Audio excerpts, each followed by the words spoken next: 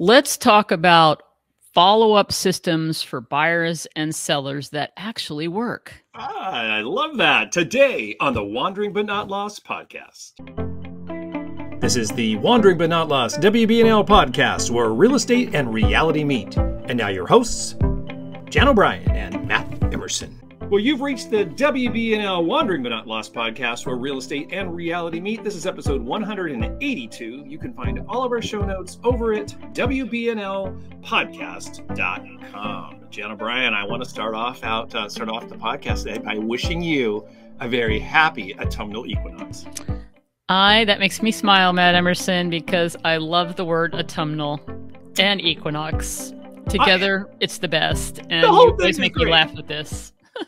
I'm just telling you, the whole thing is great. I don't know what happens in the fall. It's my favorite season. And when it's here, I just get happier. You know, I love it too, because it's the beginning of this last quarter where the weather hopefully starts to change. You can see some colors, you know, even more so here. And we're moving towards all the happy holidays. I know. And I'm really looking starting with this month. Yeah, and I think that hopefully this year things are going to be, there's still a lot of COVID going on out there, but I think, if you're around all your vaccinated family and friends, you're going to have a much better time than you have in the past. So I'm excited about that. So that's good. Another thing I want to chat about real quickly before we get started. Have you been following that horrific fire that is threatening Sequoia in Kings Canyon National Park? I was going to ask you about this because I saw a brief thing about Sequoia trees and they were putting stuff around the bottom of the trees, and I meant to ask you about it. What's going on? Of course, I actually have been trying not to pay attention to it because it is heartbreaking and devastating to think. Just the thought of all those trees being burned up, because this fire is a really huge, very intense fire. But no, so far they've been able to save. What a valiant effort to save these trees by wrapping the bottom of these trees. What I've been hearing about this, because fire is actually really good for Sequoia trees, because all of the pine cones and everything are so far up. Fire, the heat of them allows the cones to expand and to actually, to do to regrow the forest. However, when the fire cannot be too intense, because otherwise the ground is so inflamed that everything just burns up when it hits the ground. Yeah. So this is not the typical fire that is a good thing for the Sequoia trees. Anyway, I thought that was fascinating too. It's like in the back of my mind, I was trying to just go down that path. Like, I know that fire is good for those trees. Let's let this happen. It's going to be okay. And then I heard that naturally fires that occur, not the intense fires that we're having now. With exactly like like a lightning fire that is not as as huge, and not only that, but also the whole idea that if things aren't so drought stricken either. So anyway, wow. I thought about you too, because I just know how much you love those trees as well. I do. And please, we need to protect them. So thank you, whoever is who's wrapping those things. I saw like massive, like foil, look like foil almost, like that. And I saw some houses that people wrap their houses in, and it survived. So interesting. I know. Well, they're going to have to come up with other things like that. The ingenuity of everybody. I love it. Everywhere here in the western part of the United States that's being ravaged by fires, you know what I mean? They're going to have to come up with some new techniques that are going to be. You better move to Florida. I'm telling you, you have a place. Move here. No, I don't. I'm not afraid of the fires. It's just you're not worried. You're just going to wait until it all burns down, then you'll have to move. Why would I have to move? Then there'll be more house, more land, more everything. What are you talking about? Okay. Come on, Jan O'Brien. Look at the bright side of everything. I don't know. I don't see it. That's all right. Florida's going to be underwater within 10, 20 years anyway, so it doesn't make any difference either. So there you go. All right. On to the topic of the day. Jan O'Brien, lead follow-up. God, we've never talked about that. So we're kind of going down the path of Jan O'Brien walking her talk. And since I'm having to exactly do that, I can't sit here and talk to people about what they should do if I'm not willing to do it myself. And that's what I'm doing, right? So we talked last week about open houses, and they work, and they really do. And it's about your attitude. But then when you get people at your open house, I want to talk today about a different approach to what to do to stay in touch with somebody that you meet, and how to stand out a little bit, and how to be pleasantly persistent. So I really want to talk about real estate lead follow-up systems that work. Okay. So, and the very first thing that I want to say, I think, is this: just call them. Okay. And I really mean this because I got caught up in the first open house that I had. And I was like trying to think I had to do this big, huge, I'm not ready to follow up because I haven't established, my CRM that I'm going to use. And I was like doing, and honest to goodness, it was all nothing but procrastination and excuses. So I just want to say the secret ingredient, the thing you came to this video for, about what works with lead follow-up. And it's simply this: you just need to communicate with them. And I'm just, forget all the bells and whistles. It's call, text, then you can send an email. You can really take it to the next level with video text and a video email, but you don't even have to do that. It's just actually follow up. And I want to give you an example right off the bat of how I was able to pick up a lead from my broker. And here it was. Okay. So Brian goes into an open house, some company, some other company holding an open house. And this was just last weekend. A lot of people come to the open house. It's over in Dunedin, Florida. Lovely, fun spot. My favorite place. It's my new favorite place after Sedona. I don't even know. It could be Sedona's number 2 now. Wow. So, yeah. I mean, Sedona's going to be my favorite West Coast getaway place. Then I would have to throw Sequoia in there as well. And then now I've got my little place that I would really like to be retired to. So anyway, Brian goes to open house, has a conversation with the agent. This is what Brian tells me because he became my client, and says, yeah, I told the agent I didn't have an agent. I even was ready to make an offer right then and there on the property, and she kind of blew him off, according to him. So he left. He gave her a little time to see if she was going to follow up, and she didn't. She didn't follow up. So you know what he did? He goes, this is him telling me the story when I met him. So I just went to Google and found myself an agent, and which is a whole nother reason and a whole nother thing. And I'm sure I know we've done podcasts on this. We certainly have it in our training, how important it is to be on Google My Business. Yeah. And my broker, Patricia Harris in Celtic Realty, she dominates on Google. She's been doing it for years, and that is how he found her.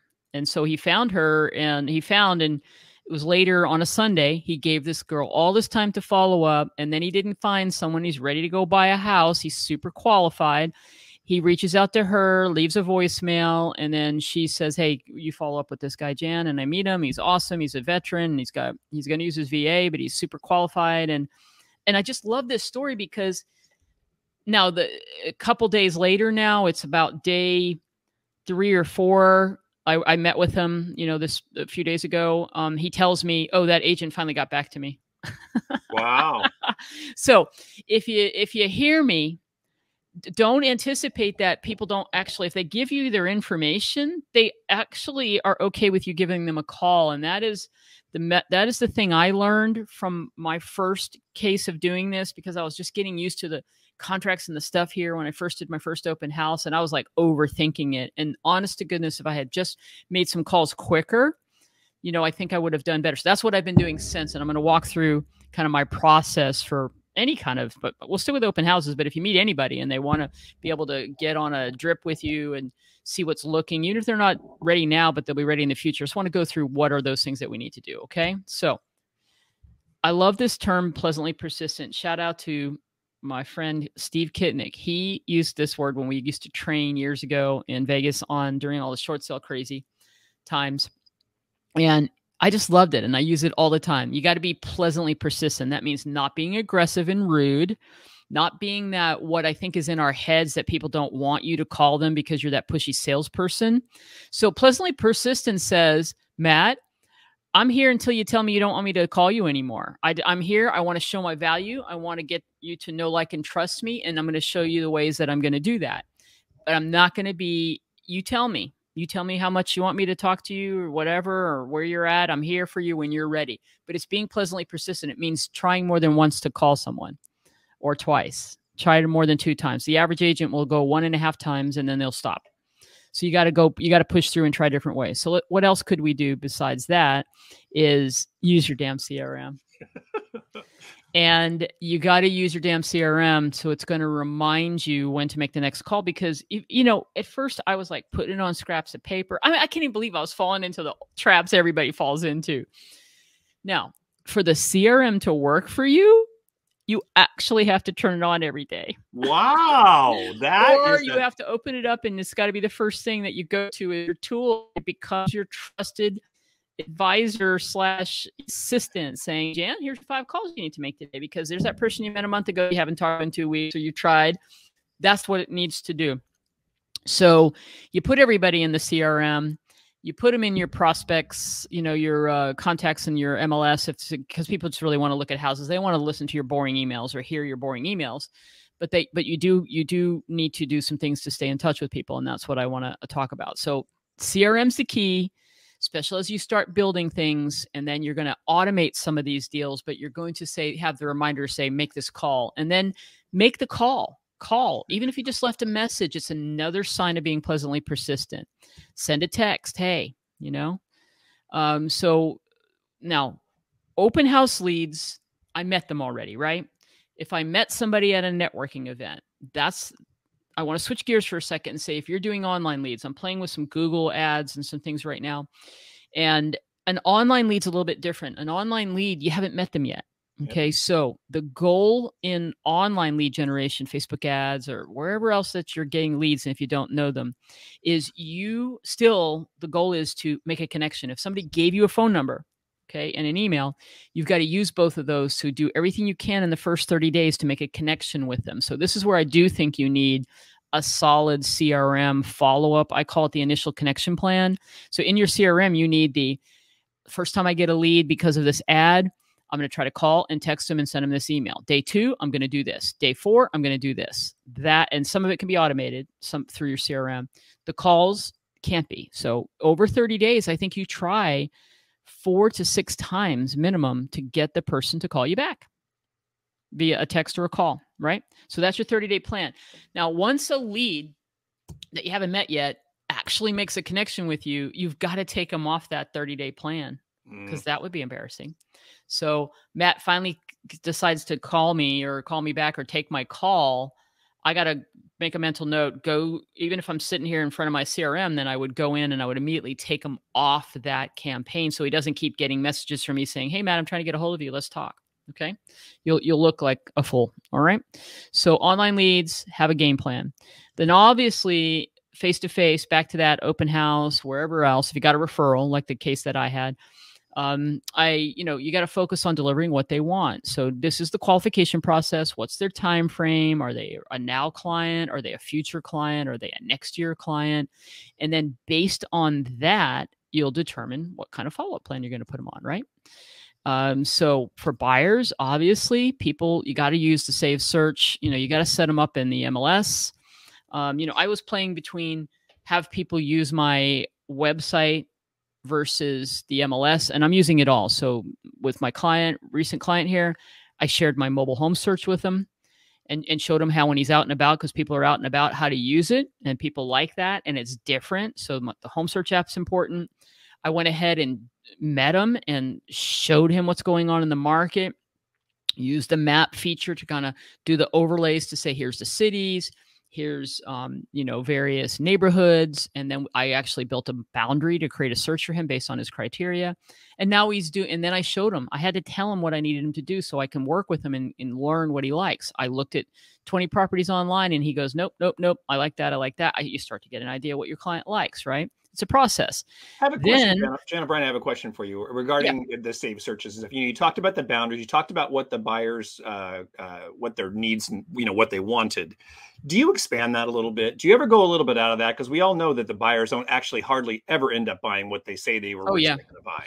So what do you do in that situation? Do you do their exact parameters at first and then start kind of widening this is a great question. This is why it's so important, I think, to meet face-to-face with someone or do a online Zoom meeting and demonstrate like you would if you had them in your office. And so exactly, I'll go back and do it with several people I'm working with. It's setting the initial expectation, especially if they're coming from another place. So one of the clients is here in Florida, but he's another part of Florida, and it's a different market. Even though it's a similar market, it's a different type of interesting anomalies in the different areas. And then I have a client coming in from Denver, a couple coming in from Denver.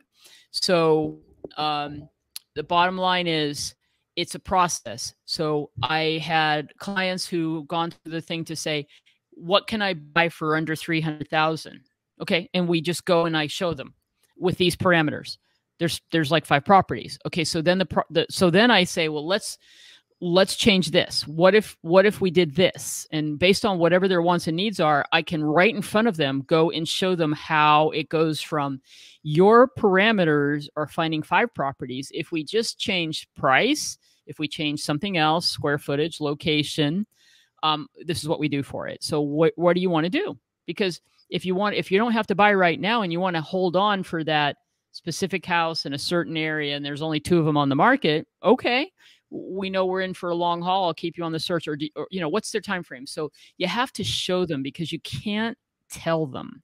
Right. To your point, you show them by using the map feature, by right in front of their eyes, changing the criteria and seeing that that's the option, and then taking them through this process of inside of the portals that every MLS has.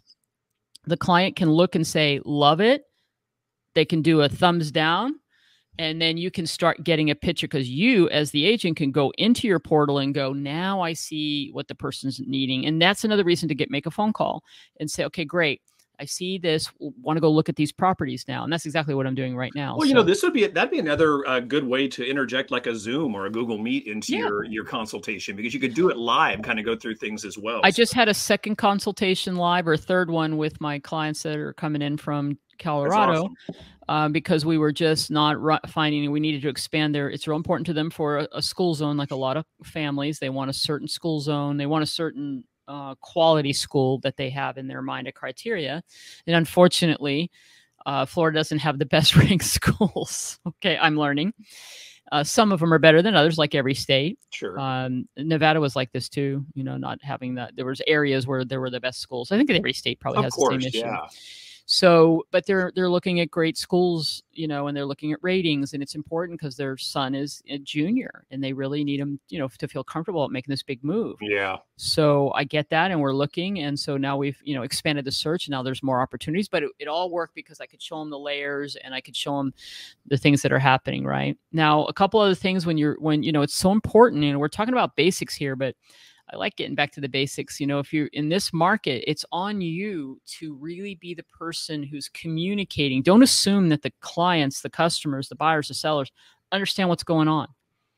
They may not, just because somebody bought a house before, they're looking to you for guidance. That's the big thing I'm picking up, Matt, of how much people really do want to know what's the process, what's the next step. If I'm going cash, what's happening with the market, proof of funds. If it's a loan, how critical it is to get them really pre-approved and not just talk to a lender. How do you position? So, people are still really distraught and upset over losing so many offers. Because, here in Florida, 40% of the homes last month, cash buyers. Yeah. In Nevada, 47.1% in August sales were cash buyers, Matt. That's wild. Now, you and I talked about that, and you were like, well, the other 50% of them were still people that were getting a loan. Good point. But it just seems like most people are running into a situation where they have to write many offers until they find one they'll take them. Because, not every offer gets cash, but, just the way it works. Me, glass half full. That's right. So, and then if you're working with sellers, and this is the time to jump in and get that market analysis, find out if they have to buy a home first. And all this is qualification process of what their wants and needs are is going to help you determine what your follow-up is and what your next action plan is. And why this is important is because how you separate yourself is that you're knowledgeable, you're asking the right questions, and then you deliver something valuable to them that's like, here's some information that you might find useful about the process of buying a home here in Florida. Here's what, and there's some things that I want to talk about here next that are going to be ways that you could knock that out and have it ready to go, like a series of videos and so forth. Okay. And that's what I want to talk about right now. How do you stand out from the crowd to, more than what everybody else is done. And I just talked about this, you got to make that first connection. A call is always better than a text, and then Zoom meeting to establish. That's what I really go for. Yeah. A Zoom meeting to establish that rapport and jump in, and that way you can demonstrate and you can show things and you can talk about it. And I just think that is just the greatest technique, because it's not as scary for you. You know, the buyer or the seller, they won't feel as committed necessarily, you know, because they're not sitting there right with you. It's not as it takes a lot of the pressure off the conversation. I love it. I think it's fantastic. Exactly. I love the idea of an introduction video about you, why work with you. So there's a couple ways that you can do this. You can do it in the moment when you meet someone, you know, like after two things here. Post open house, you could do a quick video that says, "Hey, Linda, it was great meeting you at the open house. I just wanted to follow up with you on this answer to this question," or whatever happened in your conversation, or wanted to let you know that I'm going to go ahead and set you up on that search that we talked about. You know, you're just doing that. That's a great thing to do when you have a lead you haven't met with. One of the things in your follow-up would be day one, your call text, but then day two, you could go, "Hey, Matt, it's Jan. Just trying to follow up with you. You requested information on 123 Elm Street. I just want to introduce myself. I'm Jan O'Brien. I'm here to help." Okay. And I love that. The other thing around an introduction video is, and this is on my top of my list here amongst, you know, 3 or 4 other videos that are on top of my list, is to record this welcome, you know, come to the website, and an introduction video of if somebody came across my website, plus I can also send people to my website where they would see this introduction video, where I take a minute or two to say, who am I? What is my value proposition? Why would you choose to work with me? Okay. And that's, I think, is super important, because if you can record that video, it can stand there a couple places. By the way, this video can be over on your Zillow profile, your Realtor.com profile, all allow an introduction video. So it can talk about your services for selling and buying, just real quick, little backstory, maybe something personal, and just to try to get somebody to go, wow, I think I could like working with that person. Okay. So that's important. All right. What else we got? Oh my gosh, you have to be a local market expert. And I just have to, I've been preaching this, and it's so exciting to tell you that it works. It works. Okay. So I really know the Nevada market, the Las Vegas, Clark County market.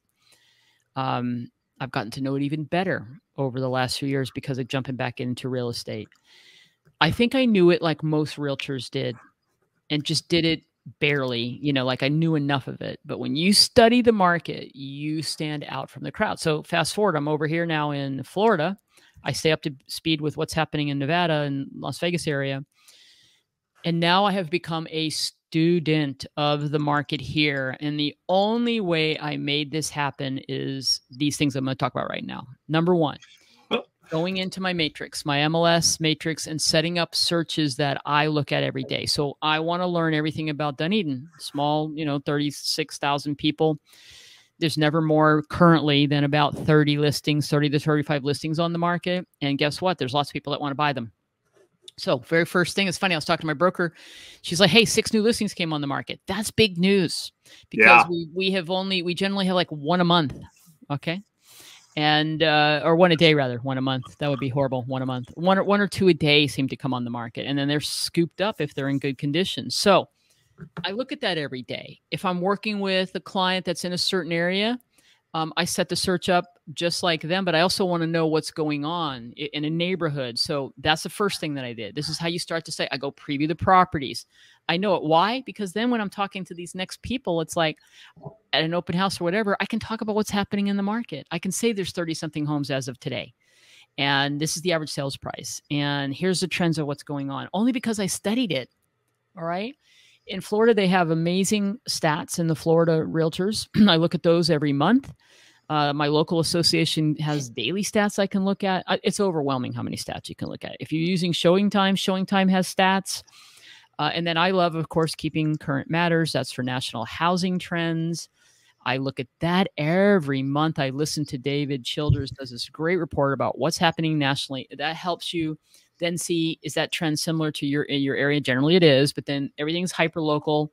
Then you can dig down and go, this is what's happening nationally. It's even more, you know, it's stronger here. That trend is stronger here. We have less homes on the market and continuing high prices, you know, so, and then you may have other sources available, but I just have to tell you, if you're going to hear me say anything today, as it impacts your follow-up, is you got to know the market. You've got to be the local expert on what's happening in your area. Period. End of story. Oops. There we go. All right. So yes, previewing homes, calling, talking to listing agents. Man, I gotta just stop for a second on this. This is a lost art right here. I really believe in collaborative deal making. Another one from another great little term from my friend Steve Kitnick in Nevada. Collaborative deal making. So it doesn't have to be adversarial. You know, the listing agent, if you're the buyer's agent, is not the enemy. And I am having so much fun calling agents and saying, hey, this is Janet Celtic Realty. I just want to find out a little bit more about the property. I've got a great buyer, want to be able to set up an appointment. And people love to chat because nobody really actually calls. Everything's done on text and showing time. And it's like, I've had these kind of responses, Matt. Wow, thanks for calling me. Sure. Now, why is this important? This is important because people actually want to work with people they know, like, and trust. Buyers and sellers, and so do the other agents. They want to, if they have a listing that's getting so many offers and all things are sort of equal and they have a little influence on the seller, they're going to really go, we want to work with this agent who's got their stuff together. Okay. And actually communicates. And because you can get a deal, a listing agent can get a deal on and have it fall apart. Because it looked good on paper, but we have an agent on the other side that's not doing anything. You know what I'm talking about, agents, if you're hearing me. Don't go back old school and like before we had text, okay? Before we had all these cell phones. Have a conversation with someone. You'll be amazed at what it can do. I'll give you another example. I actually do the feedback on when I use showing time and it asks for feedback. I give the feedback and say, this is what my client felt. It's overpriced. I've had 2 agents reach out to me saying, thanks for doing the feedback. You know, we're negotiable. And now they start telling me about property and what I might be able to do because I'm just communicating with them. All right. This is all part of how to get deals together, how to be knowledgeable of what's happening, and just don't underestimate how powerful it is to call. You know what, though, Jan? Can I add on to that for a second? What you just said is so important because you communicated with them. But if you're using that tool, make sure that when someone does that, you reach back out to them, right? It's a two-way street communication. Think about that. I mean, my goodness gracious. This is the reason why we have it. So, you know, you always have to call and go, hey, are we in multiple offers? What's the status? But I use it to build rapport. I have so much fun. I want to see if I can connect with the person. I want to have some fun having a good conversation. I'm just having a blast doing this. I'm telling you, it's not hard. It's frustrating. It's just not hard. It's frustrating to write offer after offer after offer. But I know that, you know, this is what it is right now. Okay, this is what it takes. And it takes always doing it. Even in a more balanced market, I would still be doing these things to communicate with the other agent. I'm doing it right now with the deal that I finally got together. Yay, got a deal together. We got our first deal in Florida, Matt Emerson. And the other agents are delightful, and the assistant. And it's like we're all working together. We're all have a common goal for their sellers and for my buyer, and it's exciting, right? And we're going to have great communication, and we're going to talk it through, and we're going to make things happen and deal with anything that gets in the way. So there you go. This piece that I was alluding to on how if you had the time to record 2 or 3 videos for buyers and 2 or 3 videos for sellers, I think this is smart. And I am going to be doing this because I'm starting to generate leads, and I want to build it into my follow-up, and it could be on my YouTube channel, which it will be also, but it's basically how to compete and win for buyers in this market. So it would go through the 5 things you need to know, and you could get your lender in on. In fact, I might have my lender come in and help me with this, Ron. And we can talk about what it takes to get to be the strongest buyer if you're using financing, right? Things like this, the buyer process, what to expect next. So if you had 2 or 3 videos, because people are very anxious in a transaction, as you know. Lack of communication causes even more challenges, or how long it takes to do things and how things can get fouled up. So when you're able to continue to educate your customer and your client through the process, then you're really giving them that 5-star experience, that like, wow, you go above and beyond, which then of course leads to getting reviews, getting referrals to other people. It's all part of who you are. And it starts with the way you follow up with leads, but you can even have some, remember, we like to talk, if you listen to us on the podcast, we talk about before, during, and after. That is the way I sort it out in my head. With buyers and sellers, you have an operations and process and procedures and campaigns for what you do before, which is you get a lead, and it's all the way up to you're going to go start showing them houses and you write a contract. That's before. And then during it's we're in contract or we took a listing all the way until it successfully closes. And then there's after, the aftercare, after the sale, staying in touch with them, building, continuing to build referrals and repeat business from them. That's how you look at everything. So right now I'm talking about before, but also during, because during can be, here's what we're going to do next. You know, before is going to be, here's how I want you to hear me. I already talked to you about it. Now I'm sending you a video saying with my lender, here's the things we have to do. Here's the things you don't go do so that we can get you through this process cleanly. Like, don't go out and buy a car. Okay. Yeah. Don't go do this just because we're telling you the loan's approved. And then keep them educated through the process. This is how I think you can stand out. And the same thing during. All right, now we've got this. Here's what's happening next. We're going to do the wire transfer. Let me tell you about wire fraud, right? Here's the way. Here's what to expect. People are going to be. You can say this to them. Also, a good agent. You're doing this already. You're communicating with them. But listen, here's what happens. People here, they're overwhelmed. They heard you 10% of what you told them. Yep. So what if you did that? Then you followed it up with the email that was your next email in the sequence that says, "Congratulations, we're in escrow. Here's what's going to happen next." That's what I'm talking about. That's how you stay apart from everybody else. Okay? You know, if you're doing an email sequence like that and you have that huge long list in the very first email that goes out of all the things that are going to happen during the transaction, every subsequent email, the list gets shorter and shorter and shorter. That would just be a relief to anyone viewing that email that, oh my God, there's only 3 more things. Boy, that's a great idea, Matt. I love that idea. That's a great idea to say, here's everything we're going to be doing. And then the follow-up email is that's checked, that's checked, that's checked. We're down to these things. That's awesome. Because you would feel like, oh my God, we're making progress in this transaction. All right. I love it. Okay. I don't think that was it, wasn't it?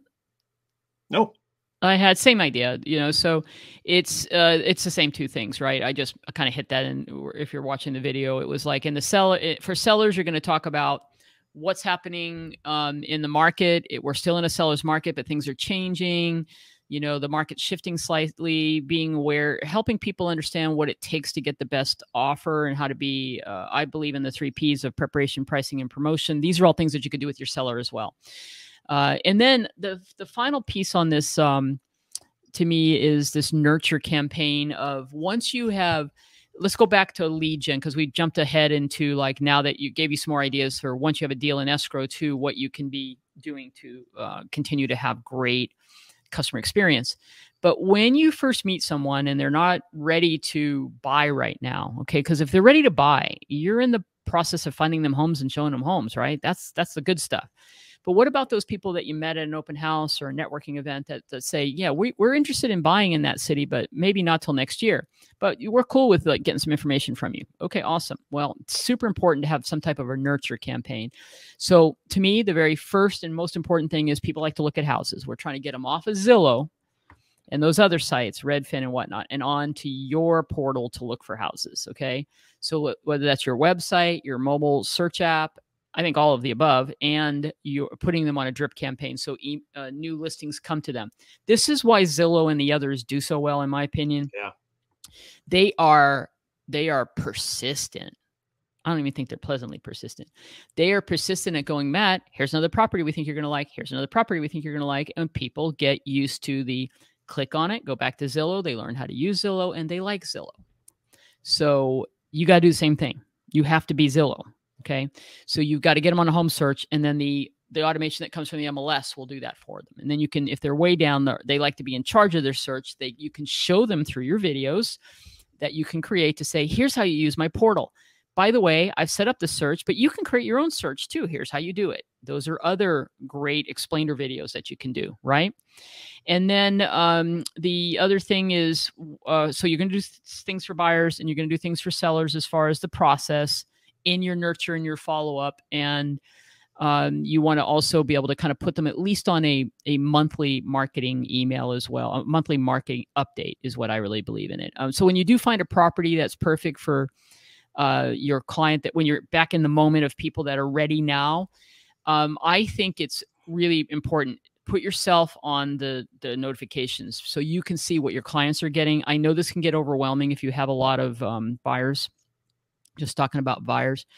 But I think it's important for you to be able to look, and it gives you a reason to follow up. If they're not ready to set appointments with you yet, but they're looking and favoriting listings, it's an opportunity for you to call and go, okay, are we ready to go look now? Did you want to go look at that property and that property and that property? The other thing that you could do is, if you're in a small area like I am and there's only so many listings, you could go preview a property that they liked, do a quick video and send it to them saying, hey, I wanted to go out and look at this property. Here it is. I definitely think you're going to like it based on what you're telling me. Would you like to set up a time to come see it? That's another way to stand out. And then the other nurturing things you're going to do is demonstrate your knowledge of the market by doing things like weekly stats. If you wanted to go, here's how many homes have come on the market and here's the average sales price. And then the monthly big market update. That's what I think is important. I'm working on it right now for August, in September, for August numbers. Mostly you don't get the numbers for the previous month till about the middle of the month. So by the third week of any given month, you could be doing a video on the previous month's activity and give people, your knowledge, share your knowledge about here's what's happening in our market. Here's the new trends.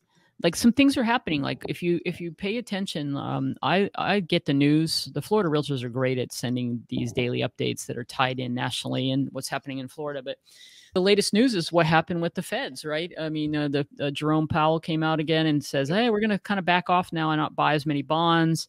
So now the last few months, everything I've been reading and getting from everybody that's an economist is like, oh, the interest rates are going to probably stay down all the way through 2022 and maybe in 2023. Not now. Now what it's saying is we're going to slow down a little bit, which will impact the housing market. And it's now projected that as early as November, we may start seeing some interest rates creep up, where all year I've been reporting through all these sources that, oh yeah, solid interest rates are going to stay in the low threes. They're going to inch up a little bit, but not till 2022. Now we're like, maybe not. So you have to know these things. How do you know it? You dial in to what is going on in our, you become an industry expert. You're in the real estate industry. Get the news, digest that, be able to talk to your clients about that. It's all part of how your lead follow-up is going to happen, because you're knowledgeable, you're personable, you really care, and the people are immediately going to, you're going to be able to build some rapport right away. And it's this know, like, trust factor is built in for you that that people are like, wow, I really want to work with you. Now it makes it easier, even if they're not ready now. And the last thing I want to say here is, don't take it as somebody is not interested in working with you if they don't respond right away. I just think people are busy. This is why you must be pleasantly persistent. So you'll find that people will be like, Jan, thanks for staying in touch with me through these last few months. I read your stuff. I'm on your website. We're finally ready. It's just been very hectic around here. I've been meaning to get in touch with you. I don't know how many times I've heard that from people on my team, from me in the past. So don't take it as, I tried twice, they're not responding, it's not really good. No, you stay pleasantly persistent. You keep sending value. And then somebody will eventually say, I appreciate what you're doing, but you don't need to do it anymore. I didn't really want to tell you, but I had another realtor. Or, thank you, I'm ready. Okay.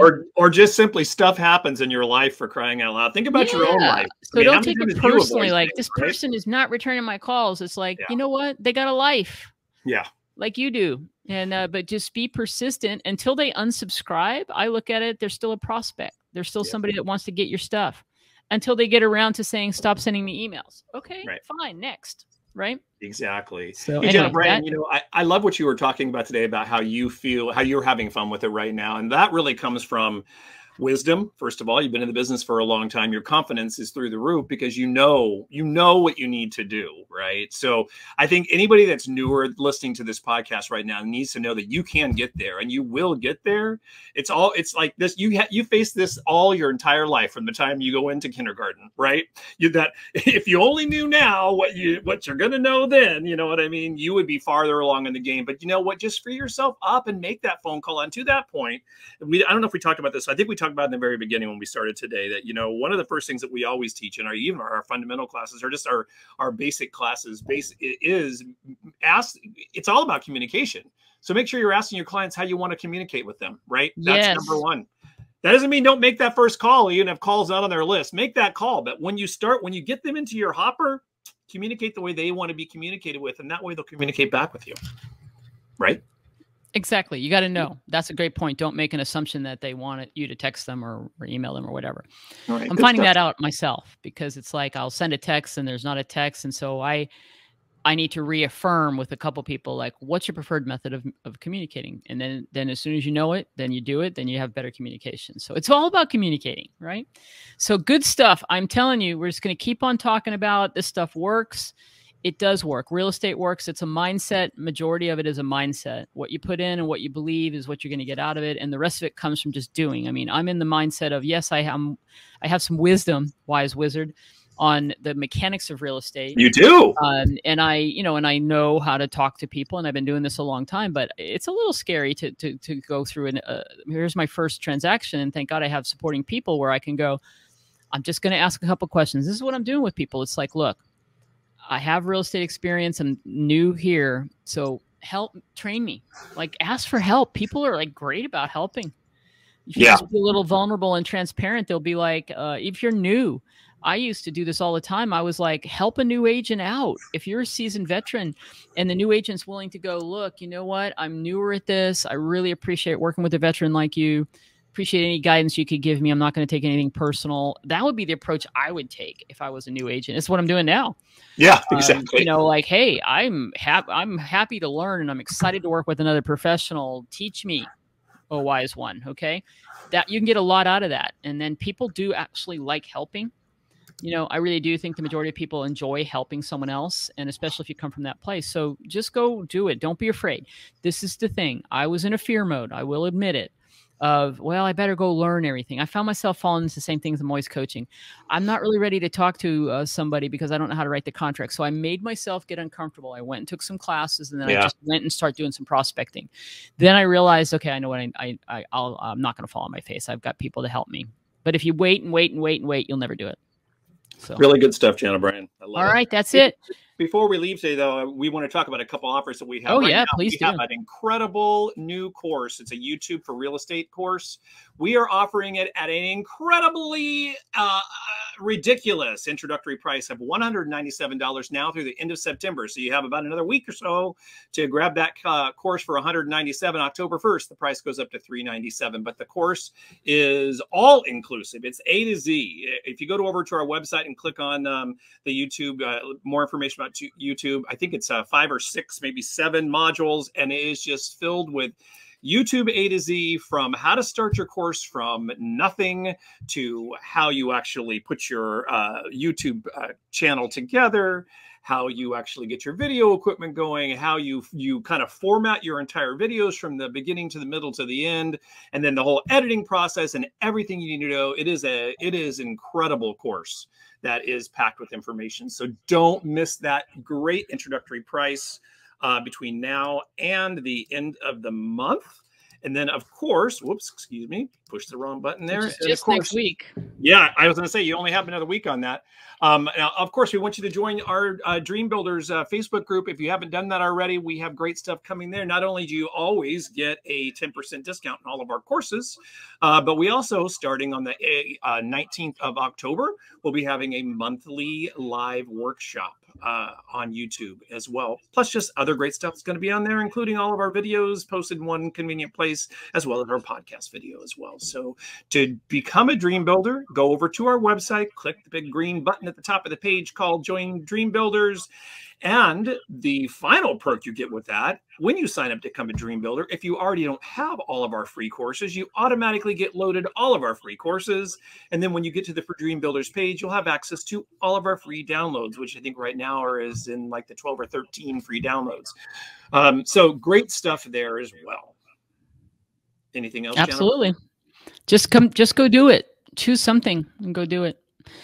Yep. So everybody make it a great week. I'm out and about, and we'll be bringing hopefully some more valuable lessons learned or some insights from the active real estate world next week. I love it. So get out there. Happy autumnal equinox, and be forever wandering but not lost.